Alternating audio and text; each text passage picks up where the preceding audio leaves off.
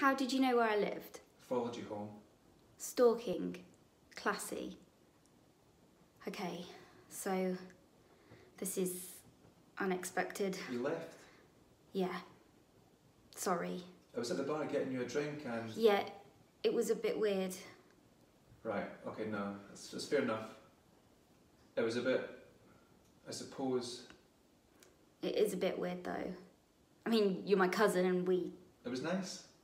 Yeah, it was nice. It was great. But then I found out we shared genes. That's the weird bit, really. Is it weird? Well, yes, it is weird. If I said to, I don't know, anyone really, that I got off with my cousin, that would be quite... I mean, they would be concerned. Would they? Why would people be concerned about what we're doing? Because we're related. Queen Victoria married her cousin. Did she really? Yeah.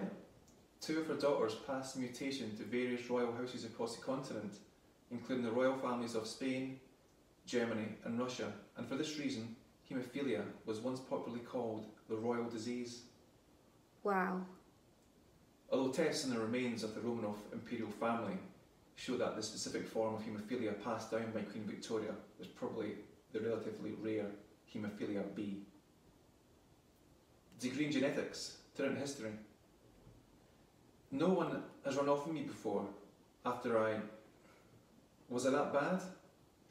I thought by now I knew what I was doing. You knew what you were doing. We knew what we were doing.